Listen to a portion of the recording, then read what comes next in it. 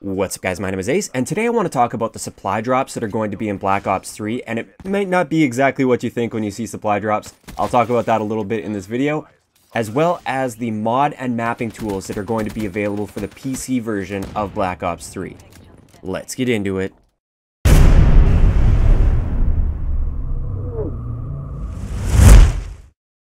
Alright guys, so just in case you're kind of living under a rock and you don't really follow Call of Duty news that closely, this past weekend, it was a few days ago this was actually released. It's just didn't really fit with my video schedule, so that's why you're only seeing it now and you weren't seeing it a couple days ago from me. But lots of the other big YouTubers, I think, already talked about this. Basically, it was found in one of the leaks that there are going to be some form of supply drops in Black Ops 3. Now, before you panic, it doesn't look like it's going to affect any stats whatsoever in the game. It's going to be 100% cosmetic. So the taunts and gestures, it looks like there's going to be taunts and gestures that you have to unlock through these supply drops. And there's going to be possibly attachment variants is another thing that we saw, or that has kind of been referred to and leaked at. I think it's the same attachment. It has the exact same statistical effect. It might just look different on your gun and make your gun look cooler. I'm hoping that's the case anyways.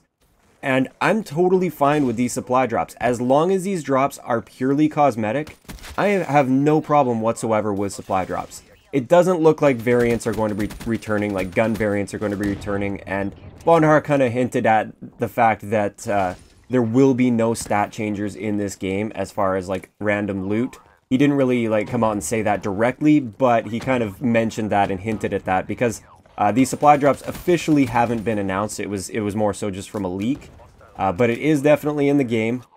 And I think they will end up monetizing these as well. A lot of people have been asking me, do you think they'll end up monetizing these? Probably yes, because it was very successful for Activision in Advanced Warfare.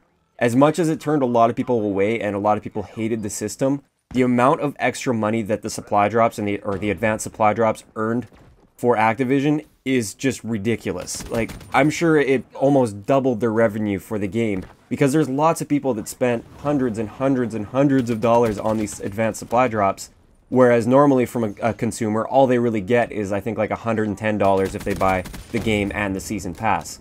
So I think they will end up monetizing this in the future, and I'm totally fine with that as long as it remains 100% cosmetic.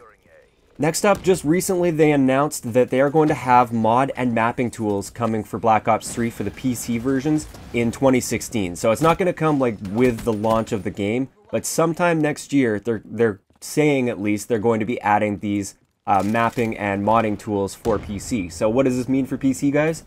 Well, this means they'll be able to create their own custom maps, or maybe they'll be able to import maps from other games or something, or they'd probably have to do some conversions and stuff, but I think that's really cool. People are going to be able to make little changes to maps so that you'll see like maybe Christmas themed maps or like whatever. I've seen lots of modded Call of Duty 4 maps in the past where they take the same map and then they make it look completely different.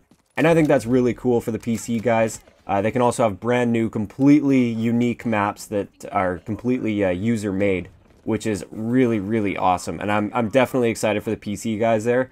And this is kind of making me think I want to buy the PC version once that eventually is revealed. I'm not going to buy the PC version on launch or anything, but down the road, once they have these mapping tools, I think that would be a really cool way to refresh the game for me once it starts getting a little bit stale on console.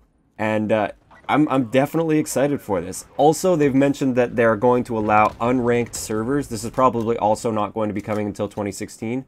But they're going to have like custom hosted servers, so you can host your own servers and you can mod it in any way that you want. You can have like whatever settings you want on these servers, but they are going to be unranked, so you shouldn't be able to exploit that and hit like max prestige with 1 kill or something ridiculous like that. It all appears to be unranked, and there's going to be a server browser for this as well, which is amazing for the PC guys, because I was thinking back, you might have seen me tweet this or a couple days ago.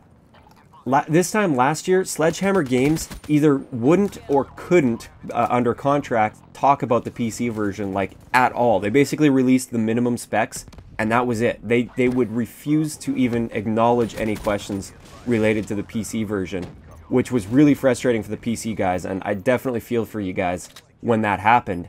And now we're seeing Treyarch already announcing something so big as mod tools and mapping tools for Black Ops 3. So I think it's going to be a very good year for you PC guys, as long as they stay on top of everything else aside from the mod and mapping tools, like keeping up with updates and dealing with bugs and stuff that are specific to the PC.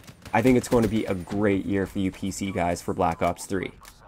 So that's pretty much everything I wanted to cover today. Let me know in the comment section below what your thoughts on the supply drop system is. Like, are you okay with it being 100% cosmetic? Are you okay with them monetizing it? Or are you still strongly against it? I'd really like to hear you guys' thoughts in the comment section below.